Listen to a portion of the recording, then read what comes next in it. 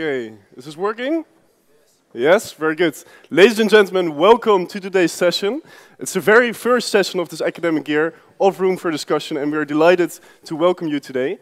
Of course, what better way is to begin this year with a brand new podium, a large open-minded audience, a controversial topic, and of course, one of the most exciting philosophers of this day and age. Today's topic is quite a controversial topic. We talk about poverty, inequality, and global justice. Now, 2015 has been a target year for the Millennium Goals. The Millennium Goals, which should have brought us a more just world with less poverty and less inequality. And then again, reports are being published which state that over 22,000 children die each day due to the conditions of extreme poverty. So where are we really in the fight against poverty? Where are we going in the fight against poverty, and where should we go? Today we're going to talk about this topic with one of the experts of global justice. He is currently the professor of philosophy and international affairs at Yale University, as well as the director of the Global Justice Program at Yale University. He did his PhD at the University of Harvard under the supervision of John Rawls, and he got famous for his paper, Realizing Rawls. He is really the academic backbone in the fight against poverty. And I'm very pleased that he came to Amsterdam only to join us on this session today. If you want to join the discussion, you can do so by just walking to the microphone, which is over there. And you can also join the debate on Twitter via #RFD. But now, ladies and gentlemen, without further ado, please put your hands together for Dr. Thomas Pogge.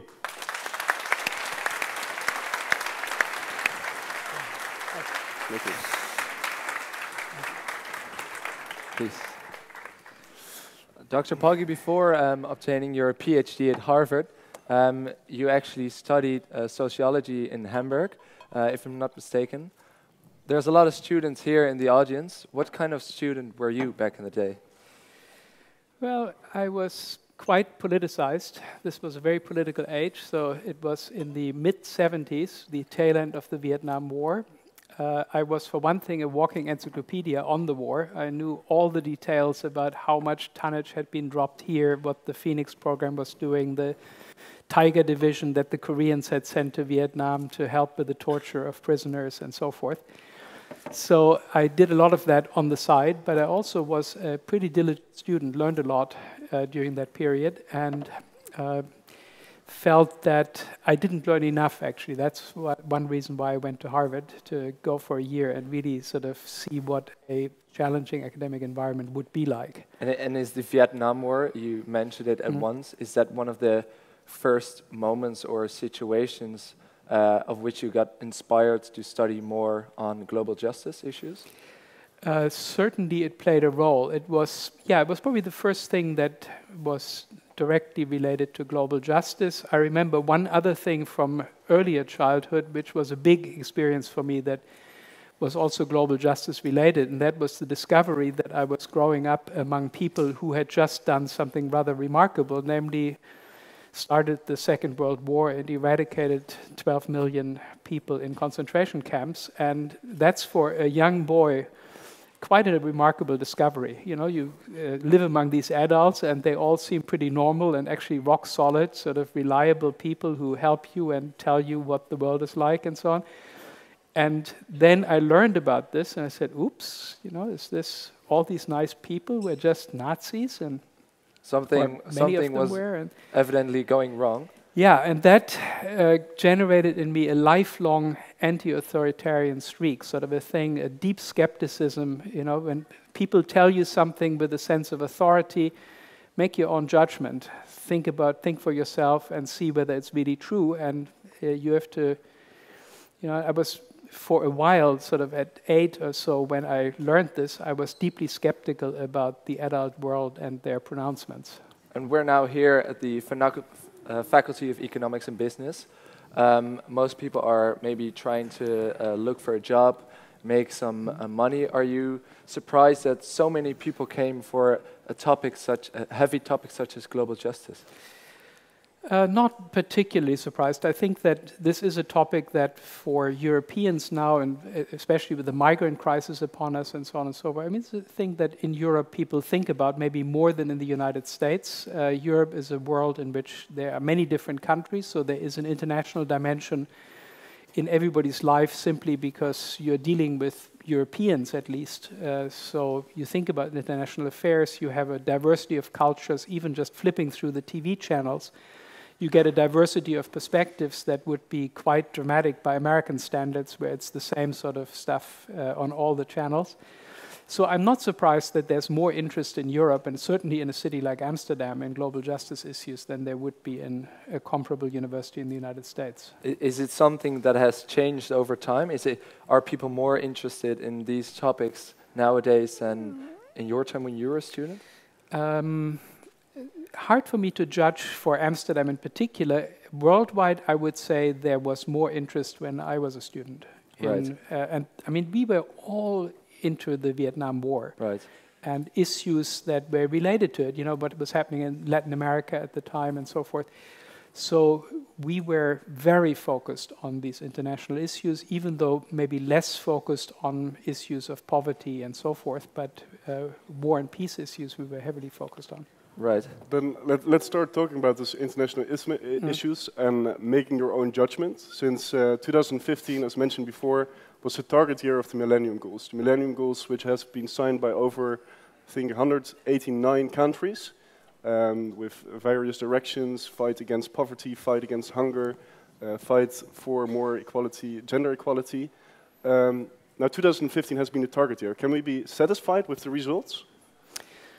Well, we can be, but should we be? No, I don't think so. I think that the Millennium Development Goals have had very little impact on the real world. They, you know, if you look at the 1980s, 1990s, and then the last 15 years, progress against poverty by any objective measure is roughly constant. The average income in the world is rising, and a little bit of that rise of average income is trickling down to the poor. That has happened in the 80s, in the 90s, and in the last 15 years.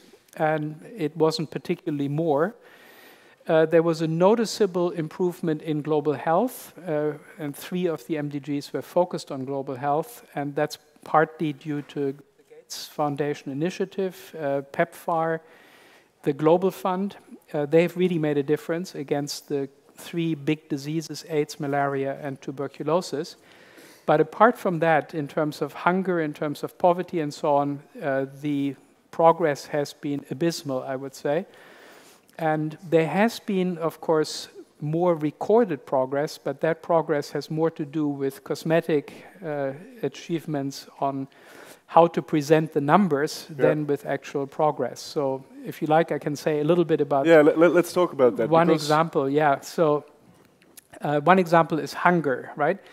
You think that the number of chronically undernourished people in the world, that's a pretty objective number. We can more or less count that. We normally know what that is. But again, that number has been horribly manipulated over the years. We started in 1996 at the World Food Summit in Rome, where 186 governments agreed that they would halve the number of chronically undernourished people by 2015. So what was do you sort of know an estimation of what was the number back then? Yeah, the official number was 794 million, and so the target number was 397 million. And what they did is they looked at for the next 4 years or so at how the number would develop, and they found that hunger was actually increasing every year. 1996, it turned out, was a low. So it had declined to that point, and then it was going up. And then when they wrote the Millennium Declaration, which was what they adopted in New York in September 2000, they said, okay, we have to make sure that we are not overambitious here. Let's halve chronic undernutrition by the year 2015, but now define it differently. Let's define it as a ratio to the world's population. So we are halving not the number of hungry people, but the proportion of the world's people who are chronically undernourished. And that's a big difference, That's a big difference because, of course, the world population goes up. And as the world's population goes up, the permissible number of hungry people goes up with it. And so instead of a target of 397, you get a target of 480 million. Then they formulated the MDGs, the Millennium Development Goals. They are often defended or often characterized as being just a restatement of the Millennium Declaration, but that is not true. What happened was that all the goals that were formulated in the Millennium Declaration were backdated by the Millennium Goals to 1990. So that means that they took a different baseline and in particular counted all the progress that the Chinese had made against poverty, hunger, and so on. China is a very big country. Counted all that great progress of the 1990s towards achievement of the Millennium Development Goals, even though those development goals were formulated only in the year 2000. So instead of taking 2000 as a baseline for the next 15 years, they took 1990 as a baseline to, do you say, portray better progress? Exactly. So you lengthen the period in which the population of the developing countries is growing, and so you get more of the work done simply by population growth, and you need to do less work by reducing the number of hungry people. But then still, have we achieved something? Or can we be, I mean, there was progress, right? There was... Let me get to that, yeah. So what then happened there's less people living in extreme poverty. Hang on. So what then happened was that the number of hungry people, even the proportion of hungry people, sort of the number went up and up. The proportion went down a little bit, but nowhere near enough to half the number, I mean, the proportion of hungry people in the world. And then, in the crucial year 2012, the FAO, the Food and Agriculture Organization of the United Nations, decided that they were going to change their methodology for counting the hungry. So they developed and unveiled a new improved methodology according to which the number of hungry people was falling through the entire period rather than increasing as the previous methodology had unveiled. So this happened despite the fact that, as we all know, food prices doubled between 2005 and 2008 and then again 2011, so they had twin peaks in food prices. Poor people never noticed it. Poor people became less and less numerous during that period. And so officially, we have not achieved that particular MDG, which is MDG 1, but we have dramatically reduced now, according to the improved methodology, undernutrition in the world. Now, the new definition of undernutrition is so remarkable that I want to quickly sketch it, if I may. Yeah. So you are undernourished if you fulfill 3 conditions according to the new improved methodology. The first condition is you're short of energy, calories. If you are short of anything else, like vitamin A, like so many people are in the developing world, or short of iron, again, anemia, so many people in the developing world are short of that, you're not undernourished. The only way you can be undernourished is if you don't get enough energy or calories, which is another way of saying that the entire undernutrition problem in the world can be solved by sugary soft drinks dispensed by Coca-Cola, just adding energy. The second thing is that you have to be short of the minimum requirements of a sedentary lifestyle, which is 1,800 calories for a fully grown adult. Of course, many people in the developing world do real serious work. They're rickshaw drivers, they're housewives who have to get water from distant places, carrying large trucks of water on their heads and so on. They spend many more calories than the 1,800 that I consume by typing on my computer. Nevertheless, you count as undernourished by the standards of the FAO only if you fall short of that 1,800 calorie line, what you need for a sedentary lifestyle. So, long story short, the whole methodology is the main problem. Am I right? The methodology is a methodology that dramatically undercounts the hungry. And who benefits of this whole wrong portraying of the world's hungry? Well, the politicians who want to defend their globalization project, right? The politicians in the 1990s came to us and they said, we want the WTO, we want this globalization, this neoliberal experiment, and what we promise you is everybody will benefit. This is good for the world. This is going to lift all boats. It's going to help the hungry and so on. And so, of course, the politicians are very eager to show that their globalization worked. But the politicians is maybe a bit of a generalization. Is Well, there who is to blame in your eyes? Which politicians? Well, it's there's more than one politician to blame, right? I mean, the people who supported globalization are mainly the governments of the rich northern states who benefited the most from globalization. Their companies, their multinational corporations benefit. So the US government is a great pusher of globalization and is, of course, very eager to show that it worked, that it was successful. And the ones that are standing behind the US government, behind the northern governments, are the big corporations whose project that was, who wrote the rules of globalization, and who are particularly eager to achieve a continuation of that project, right?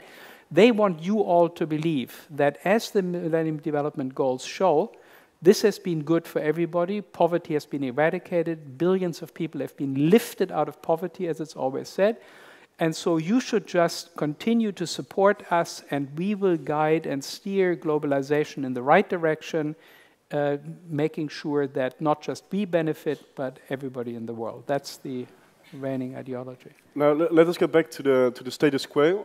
You already explained what's going on in the fight against hunger.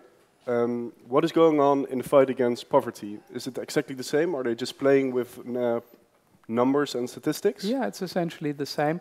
What happened, amusingly, during the period before 2012, before the FAO changed its methodology, every year the World Bank would publish a tremendous success story in poverty. The number of poor has fallen like a brick. It's lower and lower. And the FAO was saying every year, oh, the number of hungry has gone up and gone up and gone up. And so people like myself were saying very loudly, you know, this can't be right. The World Bank numbers must be wrong, because if hunger is going up, how can poverty be going down, right? Because most of what poor people spend their money on is, in fact, food.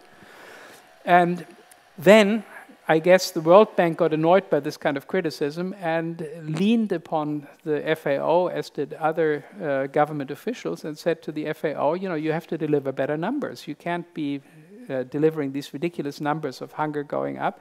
So think of something, do something in order to improve your trend numbers. Yeah, so and of course the FAO is a weak and politically exposed organization that needs governments of the world for their budgets, whose chief officials are appointed by governments, and so they were in no position to resist. They said, okay, we'll deliver better numbers. We find a methodology that looks better. So the World Bank uses a poverty line with 1.25, if I'm not mistaken? Yes, I mean, that's what they now use. They started with $1 a day. And that $1 a day, in terms of which the MDGs were formulated, that was $1 in 1985 currency.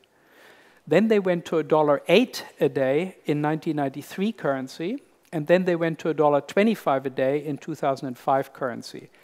Each time they lowered the poverty line. That's important to understand. A lower poverty line delivers a better looking poverty trend. And of course, it's ridiculous in a world in which average incomes are increasing constantly to lower the poverty line. If they'd stayed to the original $1 a day in 1985, that's worth about $1.83 in 2005 currency. But what they're actually using now is $1.25 in 2005 What would be currency. an efficient poverty line then to measure the poverty of this Or world? a just poverty line? Yeah, so if you want it in money metric terms, I would say somewhere around $5 a day is what we should use, right? I mean, if you think about the purchasing power, what can you actually purchase for $5 a day in the United States in 2005? That's precious little, and I think anything below that is quite ridiculous. But I'm against a money metric poverty line. I don't think poverty should be measured in terms of money. And I've actually done a 4-year study where we went to 6 poor countries and talked to thousands of very poor people about what poverty is really like and what they think poverty consists in, what the dimensions of poverty are, what the gradations of poverty are. And we developed something called the Individual Deprivation Measure, or IDM, that is based on what we heard from poor people. It's a multidimensional measure. It has 15 dimensions. In each dimension, it's scalar. It has 5 levels in each dimension. And it is focused on individuals for the first time, whereas all other poverty measurement heretofore was always based on households. And if you would have to make an estimation, how many people are living under your theory or under your methods you use? We have only done it in the Philippines so far, so it would be very hard to make an estimation. And also we don't have a firm line. What we have, we don't want to have a firm poverty line, because a firm poverty line that counts as equally bad all the people below and equally good all the people above focuses the attention of politicians on the people just below the line, because those are the cheapest and easiest to lift above, right? And so what we are saying is priority should be given to people who are far below the line, if they were a line, I mean the poorest of the poor. And so we think of poverty as a gradation. You know, we should focus on the people who are at the bottom and try to raise their position as much as possible. But we should not be indifferent to people who are higher up. So we don't have a firm line, unlike the World Bank. Back again to the World Bank. I always learned that the World Bank was there for developing countries, giving out loans, sometimes for special at the expense of good governance or etc. So in a sense, the World Bank is there for developing nations, but I sort of have the idea that you're very critical and skeptical of the World Bank. What is the ultimate goal for the World Bank in your eyes? I mean, ask yourself, who is leading the World Bank? It's always an American appointed by the US government. Who has voting shares in the World Bank? Well, most voting shares again go to the US and to the Europeans. So obviously the World Bank is beholden to the interests of the United States and the leading northern countries. And it is an organization that presents itself as dreaming of a world without poverty, as being focused on poverty and so on. But if you look at their activities, you have to say that these activities are much more driven by those people, unsurprisingly, by those people who run the organization than by the supposed intended beneficiaries of this organization. And then, so do you have the idea that those people who are in charge of those very important institutions, like the World Bank, intrinsically represent their own interest? Do you think they, like I said, do you think they really work for their own country, or and not for developing countries at all? Well, I wouldn't say not at all, right? I mean, it's important that the World Bank should appear to be interested in development and poor people and so on. And so they publish a 5-volume report, Voices of the Poor, where they record what poor people say. And they publish that and they say, look, now nobody can deny that we care. We care deeply. We publish 5 volumes, Voices of the Poor. So, of course, they have to do something that makes it appear as though they care about poverty, but ultimately their policies are driven not by the interests of the office holders, but by the interests of the governments that have the decisive say over the policies. And those are mostly Western governments. Yeah, I mean, the US has 18% or so voting share on the World Bank, and you know the famous stories about how Stiglitz was fired from the World Bank. The professor of economics. Professor of economics, yeah, when he was the chief economist of the World Bank, right? I don't know the exact details of the story, but apparently Wolfensohn got the call from the Treasury Department of the United States saying you will not be reappointed unless you fire Stiglitz. Because Stiglitz was very critical of his own institution. Yeah. Now, besides changing the numbers in a more favorable way for the politicians, how can they benefit from the system? So how do we benefit from the system which we impose on more developing nations, besides changing the numbers of? Yeah, who's the we here? Is the we citizens of the Netherlands, or? So let's start with us as sort of, as you mentioned, mostly powerful Western governments. So how does the first world benefit from this, as you call, institutional arrangement? Yeah, so I think it's not so much the first world as it is a much more specific group, namely the group of multinational corporations, big banks, hedge funds, billionaires. They are driving the globalization agenda. So how do they benefit? Well, I mean, there are hundreds of examples. One example, just to pick one at random, is intellectual property rights, right? Before 1995, before the World Trade Organization came into existence, intellectual property rights were settled at the national level, and different countries had different regimes. The most advanced countries had very stringent intellectual property rights. The developing countries had very, very lax intellectual property rights because it didn't benefit them. They were not in a position to develop many new things, and so they were essentially paying for intellectual property and not getting much back. This was a thorn in the side of the big multinational corporations. They wanted to make money with the intellectual property, not just in the rich countries, but also in the poor countries. And so they got together, the big industries, software, entertainment, pharmaceuticals, agribusinesses, they got together. They agreed on what kind of global intellectual property regime they wanted, and they went to Washington and told Clinton at the time, this is what you have to bring home for us from Uruguay. If you go there, bring that home for us, get us uniform, very strong intellectual property rights. And Clinton made that a condition of the new international trading regime, even though it has nothing to do with trade really, but he said, look, if you want to trade with us and get most favored nation status in exporting to the United States, you will have to adopt intellectual property rights that are very stringent like ours are. 20-year patents, product patents on pharmaceuticals, for example. But this is in the 1990s? That is in the 1990s. The developing countries got a grace period of 10 years to adapt. India came under this regime on the 1st of January 2005. It passed implementing legislation in December 2004. And India, of course, is the big, or was the big drugstore for the world, right? Whenever a new medicine came on the market, Indian clever generic companies would retro-engineer that medicine, different generic companies competing against each other, and they would sell within a year or so that medicine at very low prices to Indian consumers and to patients all over the developing world, which had cheap intellectual property, weak intellectual property rights, not in the rich countries.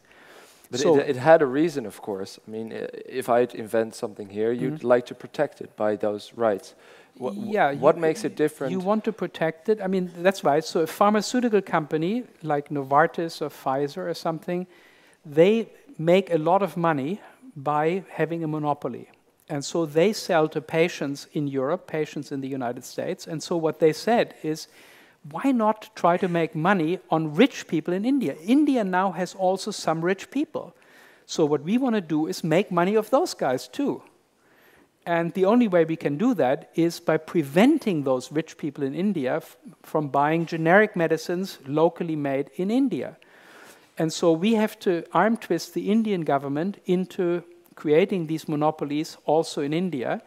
And as a foreseeable side effect of that, the not rich people in India, which is the vast, vast majority of the country, will lose their access to new medicines. So basically what you're saying is that big multinational corporations are responsible for what is happening over there.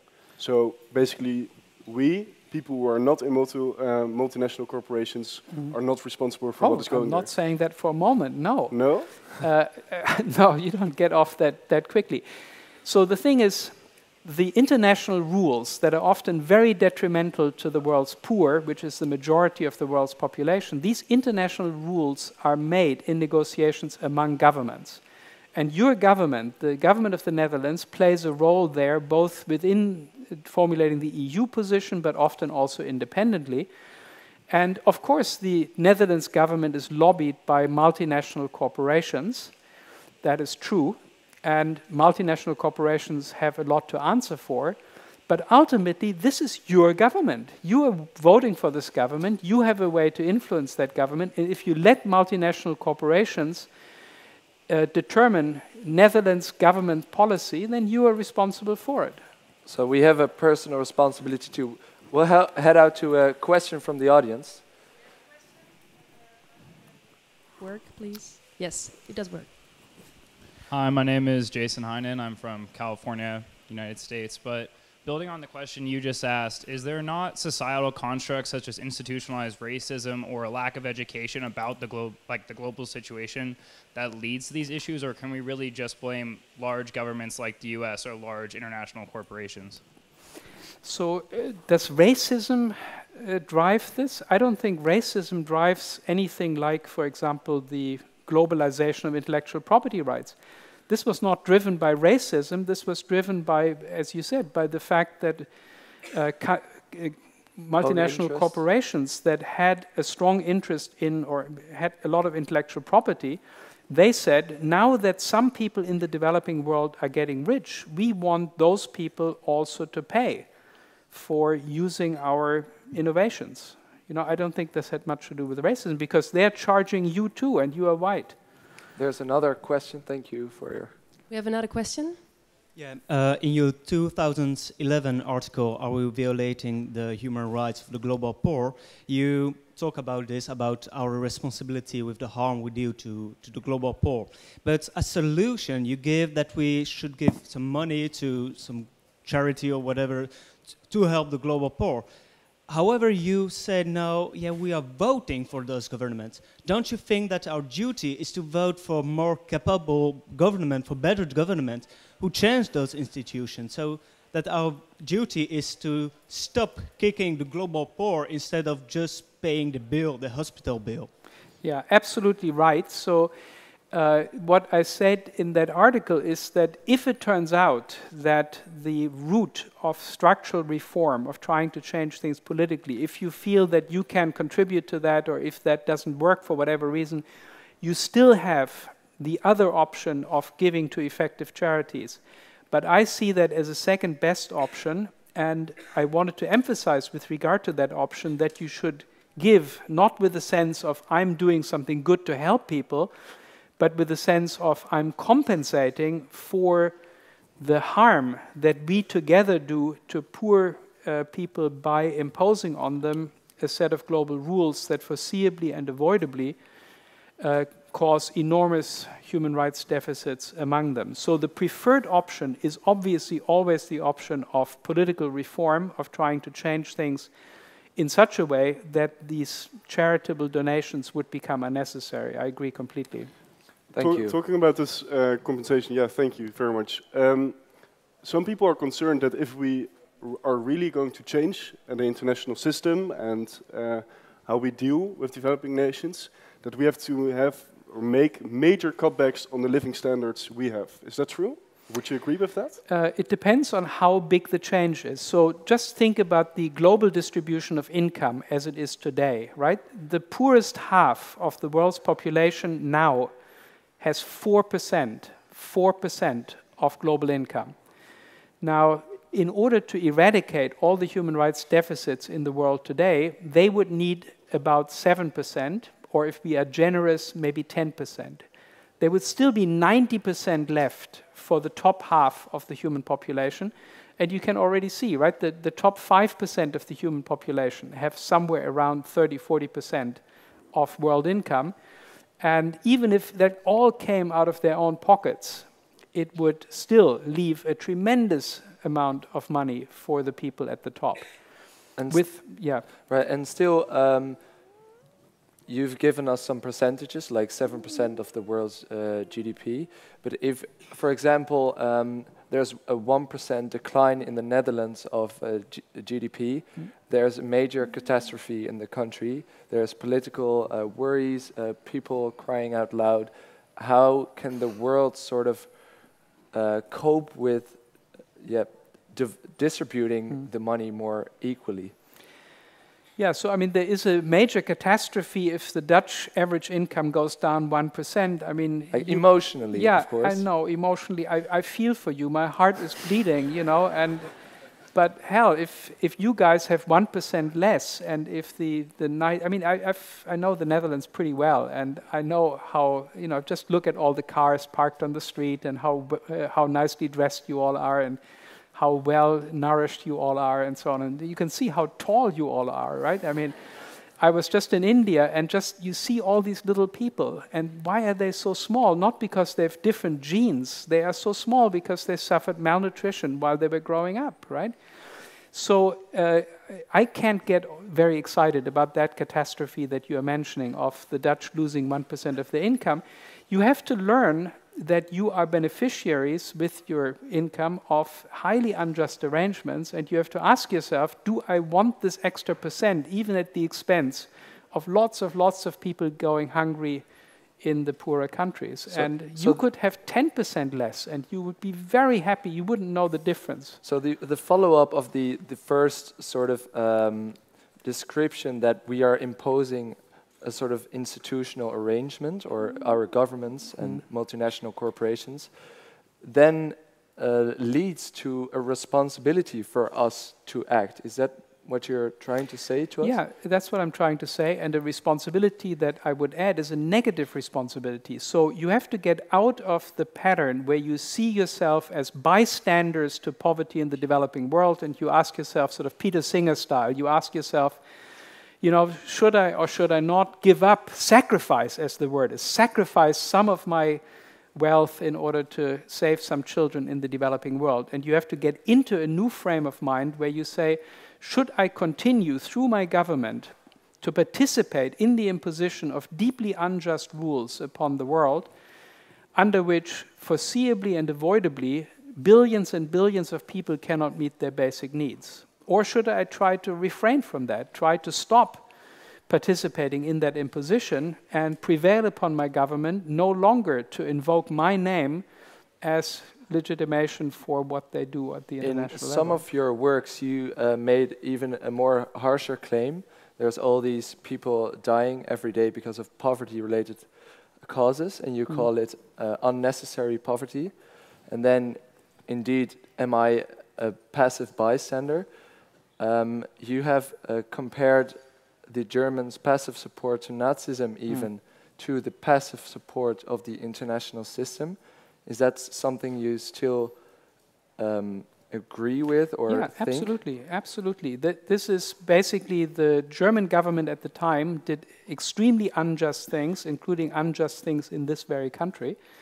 And those people who continued business as usual, who continued paying their taxes, who maybe went to rallies and manifested support and so on, those people were part of a large collective organism that together was doing that harm, right? So it wasn't just, this is what the Germans said afterwards. They said, well, these Nazis came and they took over and they did all these evil things and we just watched.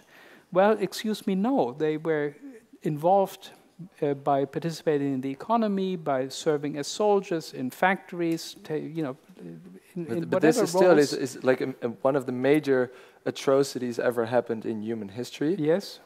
Poverty is too. Isn't that just a step too far or something to think? Why is it a step too far? I mean, more people are killed by poverty. So if you look at the last 25 years, about 450 million people died from poverty-related causes in that period. Most of them died avoidably simply because our global economy is set up in a way that maldistributes income to such an enormous extent. The entire Second World War killed only 60 million people. I'm not belittling that. 60 million people is enormous, and the suffering of the Second World War was horrible. But sorry, poverty is killing vastly more people, and we are just as actively involved in killing those people than the Germans were in killing the Poles and the Jews and the Russians and so on who died in the Second World War. So this is what is happening. And before we're going to start about possible solutions in the future, maybe is there still a question from the audience? We have 2 more questions. Hi, I just have 2 names I want to drop. The first is Jacques Fresco from the Venus Project. And Herman Daly, working in the World Bank, he told us that most of the stuff you learn in economics is bullshit. You just throw it away. And what do you think of his ecological economics idea? 2008 article. I'm not sure what I'm... Do you know Herman Daly? He worked in the World Bank, professor don't know. of economics. No, Anyway, he proposed ecological economics. caring only about the No, environment. I'm sorry, I can't comment on that. I'm sorry, don't know. All right. Just one last question then. Do you know Slavoj Žižek, the philosopher? Who? Slavoj Žižek? Zizek. Yeah. Yeah, vaguely, not in any depth. All right. Well, then I'm all out. Okay. Out of luck. We're going to sorry. move on to the other question. Hi, my name's Akshat. I got to the country about 3 weeks ago, so some of your rhetoric is very familiar to me, especially against the pharma lobby in the United States. My question to you is, and what was very counterintuitive to me as a student of economics, was the WTO essentially integrates some of the poorer economies into the global economy, and links them. And at the same time, it's very important to foster innovation in the developed countries that have the facilities to develop new drugs, etc. So a lot of what you said seemed counterintuitive to say that it's primarily exploitative, and you have been critical of the WTO. My question to you is, what is the other alternative, and is that really not integrative economically? No, I'm very strongly in favor of globalization with a capital G. So I want the world to be integrated. I want it to be globalized. What I'm disputing is the rules under which that takes place. So just to be specific about this matter of intellectual property rights, innovators should be rewarded. I think it's a very good thing for them to be rewarded. We want new drugs. We don't want to go back to the Middle Ages. But they don't have to be rewarded by monopolies that allow them to hike the price to the moon. They could be rewarded, for example, and that's what I've proposed in detail, they could be rewarded on the basis of the health impact of their inventions. So anybody who invents a new drug registers that drug, and for a certain period of years gets paid out of big annual reward pools in proportion to how much health gain the drug produces in the world, on condition that this agent sells the drug at cost, which is very minimal in the case of pharmaceuticals. You can crank these things out at very, very low prices. So here the incentives of pharmaceutical companies would be preserved. They would try to develop the drugs that are going to have the greatest health impact. They're going to bring these drugs to everybody, as many people as possible. The more people who take my drug, especially poor people, the more health impact I have and the more money I get paid. And that money would be given into the reward pools by governments who would pay in proportion to their gross national products. Some system like that would preserve the incentives for innovators, would focus pharmaceutical companies much more than they're now focused on health gains, rather than just on selling something that they pretend has health impact. And it would give poor people immediate access to new medicines. Would you be happy with this solution? Yes, thank you very much. We have another question. Another question. Hi, this is already going into the direction of solutions. By the way, my name is Maria. I'm studying international migration. But I was, when looking for solutions for the things that you were talking about, thinking that, okay, if we go vote and then we hope that change will happen, like, for example, great opportunity seems to happen a couple of months ago when the Greek government changed, and I was very hopeful, but in the end it seems that institutional change is slower or more impossible than I would hope. So I'm wondering what to do now. Is there like civil disobedience, take to the streets? Is there more than we can do in your mind? How can we take on multinational corporations or powerful supranational governments? You can certainly not do it by voting alone, right? If you just confine yourself to voting once every 4 years or once every 5 years, forget about it. You're not going to have an influence. Because ultimately, politics are made in this day-to-day struggle, and these multinational corporations, banks, hedge funds, whatever, they are lobbying 24/7. They're always lobbying. They have well-paid people, hundreds and hundreds of them in Washington, in Brussels, in The Hague. And you have to be present there too. You have to write blogs, you have to mobilize, you have to get people on the streets, right? The disaster of the current rules wouldn't be happening if you had a few 10,000 mobilized students who were, let's say, chaining themselves to classrooms or creating a mess in Amsterdam or better in The Hague and keeping up the pressure on governments and keeping the attention of the country focused on the issues that really matter. Because many of these issues are not even noticed in the media, in the public. Most people don't even know. So intellectual property rights, right? You talk to people about how poor people lost their access to advanced medicines, and people say, oh, really, did this really happen? I didn't notice that. And of course you didn't notice it because it didn't make a difference in the Netherlands. It made a difference in India and Africa. So you have to bring these issues to public attention, and you have to confront people with it, win people's hearts and minds to say, well, this is something we really cannot do. The Dutch government cannot participate in such a unjust change of the rules. Like you did when you were a young student and the Vietnam War? Yeah, I guess so. I mean, I'm not sure how proud I should be about it. I think we did end the Vietnam War. My generation did successfully end the Vietnam War. That would have gone on and on. And of course, the Vietnamese also, through their incredibly courageous resistance, the so-called Tet Offensive, which is better called the Tet Uprising in 1968, where they sacrificed tens of thousands of people in the South to fight and to sort of signal to the world that we are collectively against it. This is not our government, the South Vietnamese government it was called. So, but there were mass movements all over the rich countries, and the cost of the war eventually became too high. And the American policy establishment said, okay, we quit, fine, this is it. You know, we've achieved our main objective, which was to keep communism out of Indonesia. And Vietnam, it doesn't really matter what happens to Vietnam. It's a small little country. Right. So this is what we could do. We could raise up and protest against the government and the multinationals. Yes.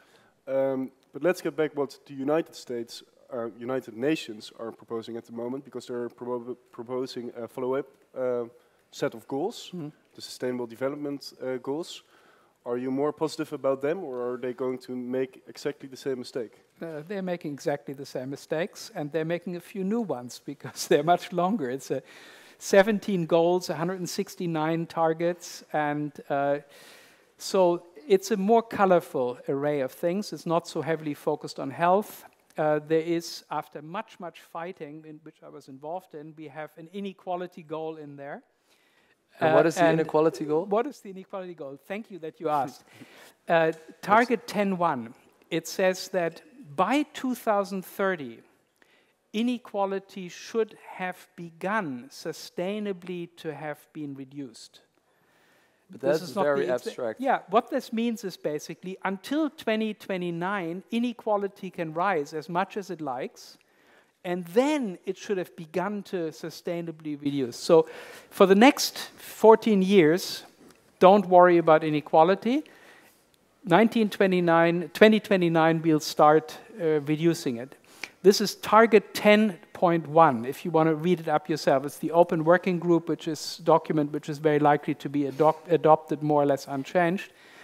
And so that's what these guys are thinking about inequality. Obviously, that's ridiculously inadequate. The very, very minimum we should be asking for is that inequality in the world, both national and global, should be significantly lower in 2030 than it is today. Right.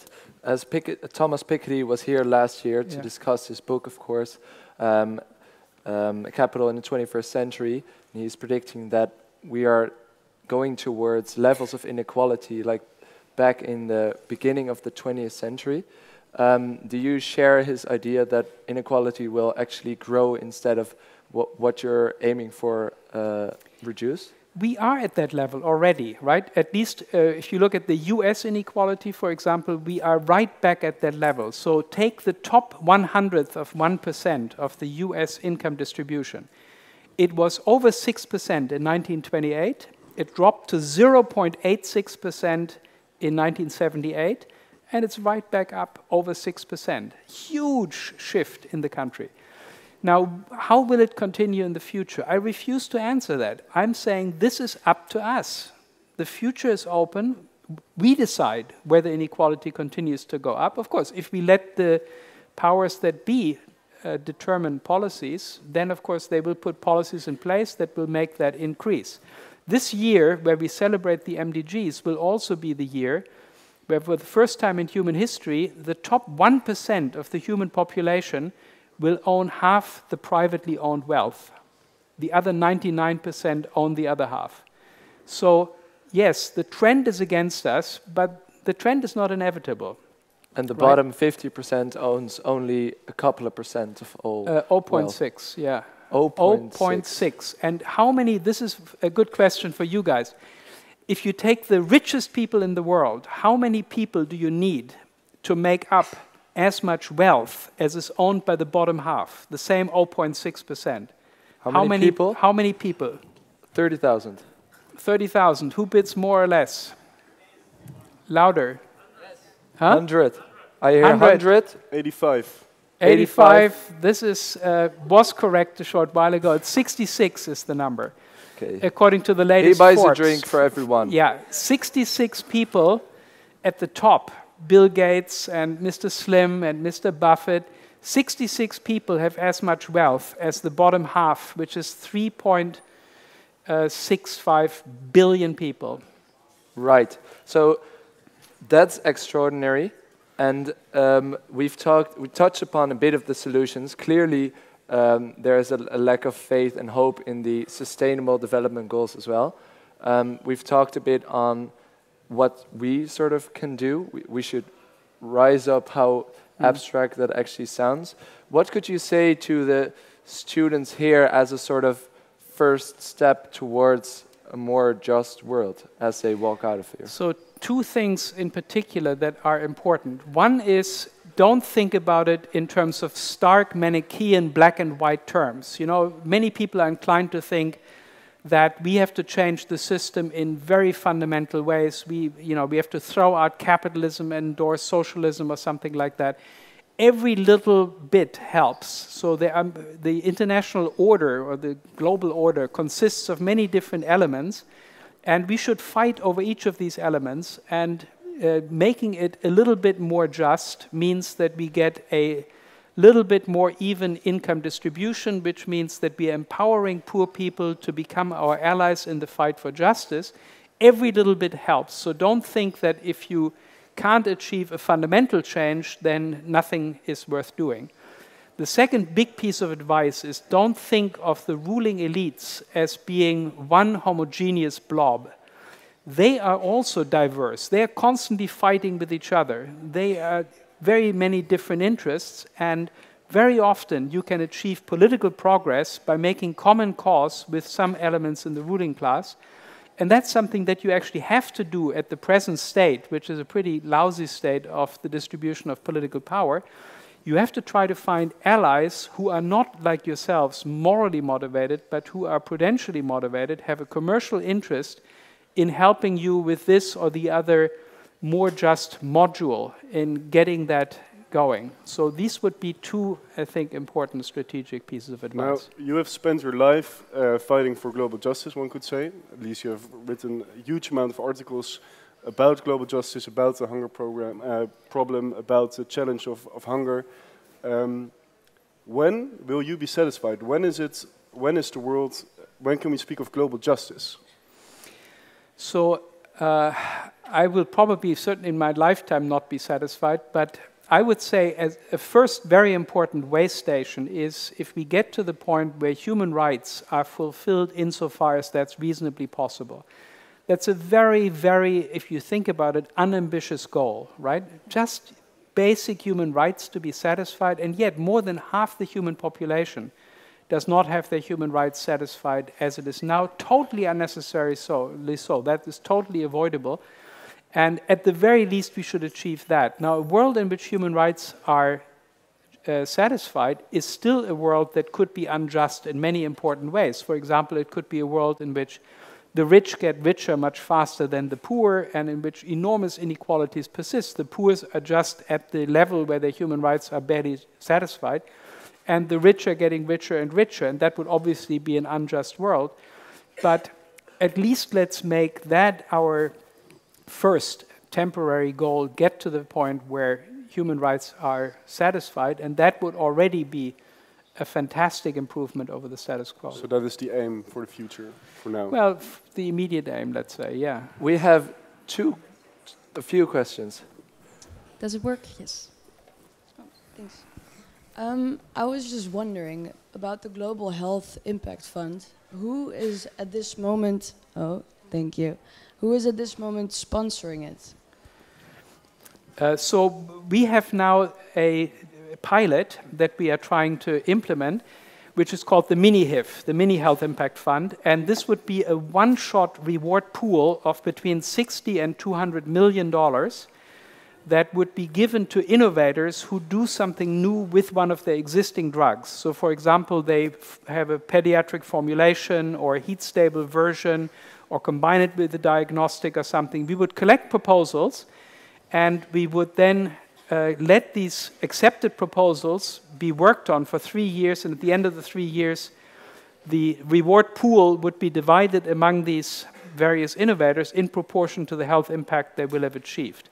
Who will sponsor that? So we are in negotiations now with various governments to support it. The German government, the Indian government, we have the Gates Foundation, the Soros Foundation. So we are trying very hard to get these 200 million together. I should mention UNITAID is another big prospect organization in Geneva. So we hope we can get enough of these players in. The Dutch government would be great to have on board to collect that amount of money to demonstrate, first, that we can measure health impact reliably, second, that we can divide, sort of incentivize innovation, get good innovation on the basis of health impact, can incentivize innovators to do extra things to enhance the health impact of their medicines, and also to show to governments how much additional health impact we can actually produce for a given amount of money. So hopefully that next step will succeed, and if this relatively small step of $60 to $200 million will succeed, then hopefully the world will be prepared to fund the much more expensive health impact fund, which would cost about $6 billion annually. And when will we hear more of this, of the results of the negotiations? Well, this year, I hope. I'm scheduled to talk to UNITAID this year. I'm talking to the German government. I've just came from India, talked to people there. So hopefully we get a funding coalition together. Interestingly, governments are a little bit like teenagers on the dance floor. You know, everybody's a little shy. Nobody wants to be first in making a commitment. But you're the first to hustle everyone. Well, but I've got no money, you know. So what we need is somebody who says, I'll be the first. I put $6 million in. And if Bill Gates got the money. Yeah, Bill Gates got the money. I know. All right, we've got time for 2 more questions. Thank you. Yes, my name is Alejandro Jaramillo. I'm from Colombia, and I'm visiting my daughter here in University of Amsterdam. Over the past 15 years, I've had the opportunity to travel around Latin America frequently. And the Brazilian government says that over the last 12 years, it's lifted 30 million people out of poverty. Same thing with the government of Colombia. And you do see some improvement. You talk to people, you see that they're wearing shoes as opposed to walking barefoot. And you anecdotally, you do see some improvement in the living standards of people. Has there really not been an improvement over the last few years, as they claim to have? 2 things on that. The first thing is, I think by focusing on improvement, we are focusing on the wrong thing. And that's one important ideological bit about the MDGs and the SDGs. They're focusing our attention on the progress we have supposedly made. And of course, you can dispute that progress to some extent, but I won't deny that there has been some progress. Of course not. But the point about the world is you have to compare the status quo not to what happened in 1990, but to what would now be possible. Imagine for a moment somebody defended slavery in 1840 and said, look, everything is better about slavery than it was in 1815. In 1815, families were ripped apart. Slaves were whipped almost daily. Slave girls were raped all the time. This happens much less often today. So slavery has become a lot better. So what are you complaining about? Our answer would be, it doesn't matter that slavery was even worse in 1815 than it is now. What matters is that slavery now is avoidable, and we should avoid it, we should abolish it. And that's all I'm saying about poverty. Maybe poverty was worse in 1990 by some measures than it is now. But much of it, all of it, is now avoidable. We can avoid it, we can abolish it, and the fact that it was even worse 25 years ago or 200 years ago, whatever, is neither here nor there. It's really irrelevant. So, second point, can I just say one sure. more thing about Brazil? Brazil is a good example. Lula has achieved real progress. Inequality was enormous in Brazil, and it has finally come down a little bit. The Bolsa Familia program was a great success. But of course, it's all very fragile, and you have Brazil now in a deep recession, and things are going to get a lot worse in Brazil before they will get any better again. Thank you. Thanks a lot for a question. We have time for one short question. Do you have a short question? Short question, please. Yeah, well, I was triggered by what you said about the institutional racism. How can you separate the workings of the global economy from structural hierarchies and mechanisms of oppression such as racism, Orientalism, and sexism rooted in a particular history and in colonialism? And do these hierarchies not influence, if not determine, the distribution of wealth, therefore drive economic inequality through particular mechanisms that deserve attentions? Yeah, what's your question? That's it. No, Was it clear? Clear enough. Yeah, Okay. it's clear enough. So the thing is that what I'm certainly not denying that racism and sexism are enormously powerful forces that explain a lot of the maldistribution of income and wealth in the world and much else.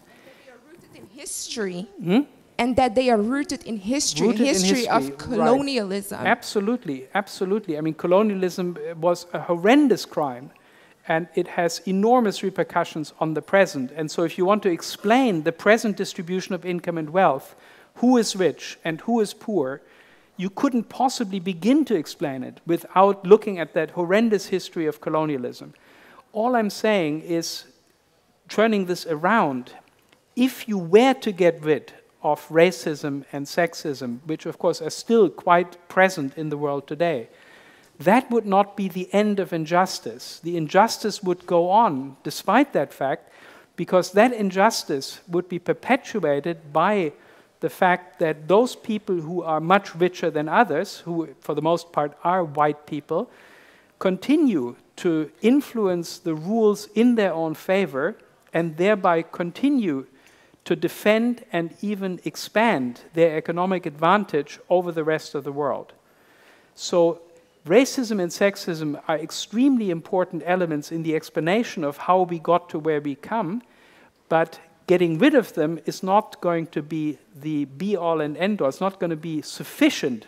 It's of course necessary to achieve justice, but it's not sufficient to achieve justice, because even in an ideal gender-blind and race-blind world, the injustice of rich and poor and perpetuating and enhancing inequalities on the basis of their rule-shaping powers, that would persist. Unfortunately, we have to wrap up at this point. Thank you so much for your contribution in this interview and for your sharing with your wisdom with us. We have one last question on behalf of Room for Discussion. On Wednesday, Jean Trichet is coming, the former president of the ECB. What should we ask him? One question from your side. What should you ask him? There's a lot of things that you should ask him.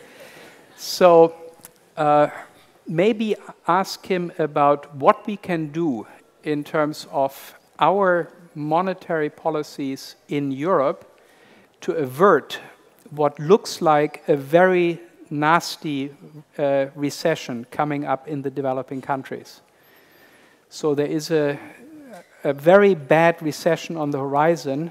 In Latin America, it's already beginning, of course, Russia, and it may well affect other, especially resource-rich countries in Africa. And what can we do to avert that recession or to mitigate its impact? Thanks a lot for that answer. He has written it down. Unfortunately, we have to wrap up. You have to fly back to New York in a couple of hours. Thank you so much for coming, especially to Amsterdam for this session. I'd like to thank you all for your questions. Please all give a warm hand for Professor Dr. Thomas Pogge. Good.